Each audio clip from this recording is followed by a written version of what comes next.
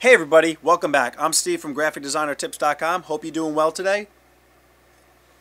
In today's awesome graphic design of the day, number 4, I found this brochure cover while I was dropping my cat off to the vet, and it instantly, it was so impactful I had to talk about it. This is going to be a really quick review, but basically, anything, flyers, posters, brochures, you want to draw people in. You want to make a big impact at first. So, it's a combination of typography and imagery and how they kind of work it in there. And, this is a brochure for Frontline, which is something that animals take or you give to your animals when they start getting fleas. Trust me, I had them last year, and my dog was like infested with fleas. We don't know how it happened. And Frontline, although it's very expensive, it works very well, and it gets them out of your house. So anyway, this brochure was very well put together. Just the cover, I'm not going to talk about the whole thing, but something that you can implement into your designs, because as I got closer to it and I realized what it was, I was like, whoa, I was like, this is actually a really pretty good idea. So let's jump into it. I'll show you what they did, and then I'll wrap up at the end. So the message on this is simple. The top message, it says, "Ever wonder what's behind two little fleas?"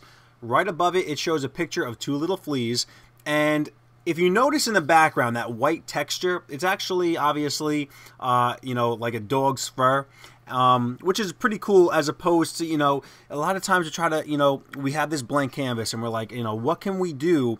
What kind of images can we put on here in the background? Maybe make them transparent, so they're, like a 10% screen of an image, just to add, a little bit of character to it.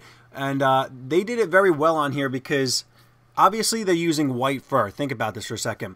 If the fleas, are the dark brown that they are, you don't want to put like, a light, a darker color fur. The fact that they use the white fur, it totally made contrast on it, which makes it breaks the whole piece up. It allows you to put the headline up here, "Ever wonder what's behind two little fleas?" They made that text brown to go along with the fleas.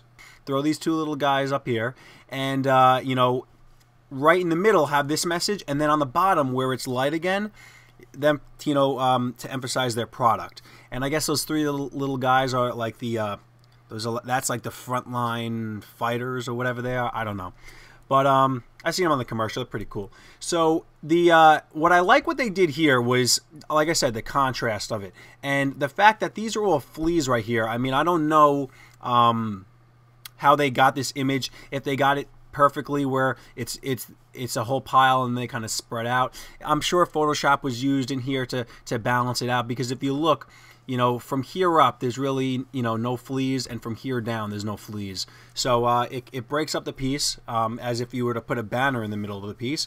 And the fact that they answered the question on the top in the middle with saying "generations more," personally that worries me. So I might want to buy Frontline if I'm worried about, my dog has fleas or flea season's coming. So marketing-wise, I really like the way that they, the message that they put on here. Graphic design-wise, it's awesome to me. All right, so I hope you guys liked learning about this artwork on this brochure. I will definitely, I implement stuff like this already, but it just conjures up more stuff in my mind, to actually make an entire image on a piece and throw, typography that knocks out from it, just to make an impact and for people to, see it from far away and want to open it to learn more information. That's what it's all about. So I come out with these videos every week to help you graphic designers out there in the world, so hopefully you can implement this stuff in your own work and make some money or do whatever you're trying to do.